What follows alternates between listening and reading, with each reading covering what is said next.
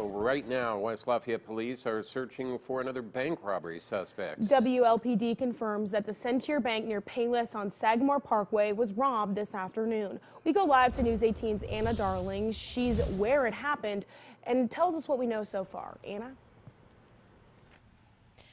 Jeff and Meredith, a bearded bank robber struck again, and this time it was at this Centier Bank behind me in West Lafayette. Now, Lieutenant John Eager with WLPD describes the suspect as a male with a fake beard, and he was wearing a gray sweatshirt.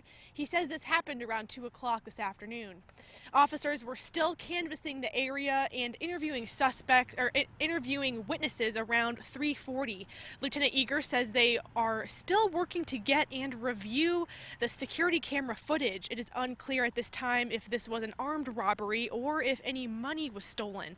A suspect with a similar description has robbed several banks in the area, including in Linden, Lafayette, and Hillsborough in Fountain County.